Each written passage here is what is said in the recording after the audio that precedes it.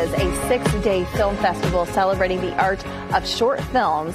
And it all happens next week. Jessica Chapman, Director of Marketing for Indy Shorts International Film Festival, is here. It's so good to see you. Welcome back. So good to see you too. Thanks for having me. Okay, so you said there's a new theme this year. This year's theme is summer camp, which is so fun, and we have lots of campy surprises around every corner throughout our festival. We have a 6-day festival starting next Tuesday through Sunday, and we'll be at Living Room Theaters that whole time, and then we'll be at Newfields next weekend. We'll be out at their amphitheater too for summer nights. Wonderful. Okay, so what can we expect with these short films? I know this is something we talk about every year, but what's on the agenda for this year? Yeah, so this year we have our summer night programs are going to be incredible. On Friday night, if you come out, we're going to do free hot box pizza, camp activities like making bracelets, all sorts of fun things out there before the screenings. But on Friday night, it's the Oscar Winners Program, and we actually have an Oscar-winning director who will be joining us with his Oscar, so you can check that out.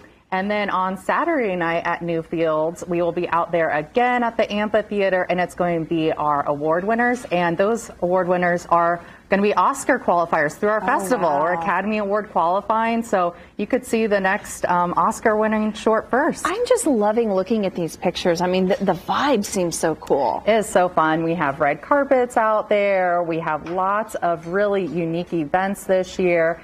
And we have 165 short films that are programmed into categories, theme categories. So they're really easy to pick out. If you like water, we have a water program. If you like sci-fi, we have sci-fi, or horror, romance, comedy, dark comedy, you name it. And we have 165 filmmakers in town who are going to be doing Q&As after every screening. That's so fun. Let's talk about the talent, first of all, here in Indianapolis, because I know a lot of people, when they think, you know, films and things, you always think of, you know, the LA, the New York, maybe even Chicago, but Indy has some really great talent here, even locally. We do. We have 2 Indiana Spotlight programs, and those are films about or by Hoosiers. And a lot of those filmmakers will be attending, so we have some cool events around that. On Saturday, we have a mimosa mixer.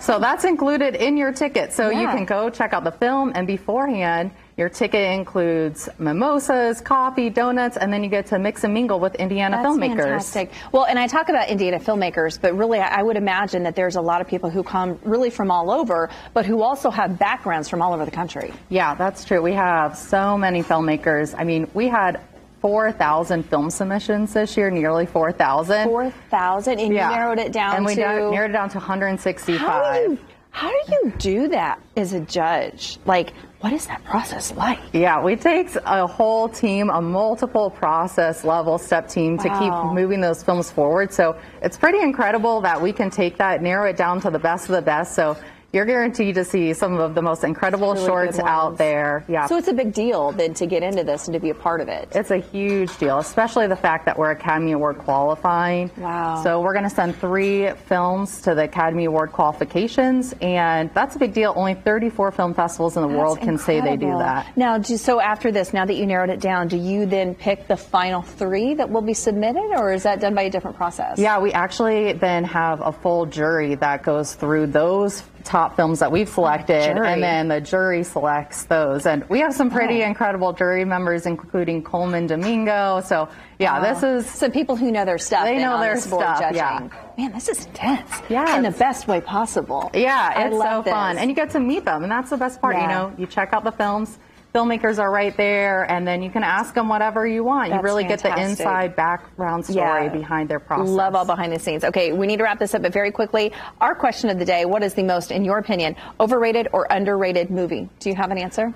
Oh, wow. I know, something you might have to think about. I know. I kind of, I feel like our shirt theme is Parent Trap right now, and so I'm going to say that's underrated and going with the campy summer vibes, but gotta love Parent Trap. I love it.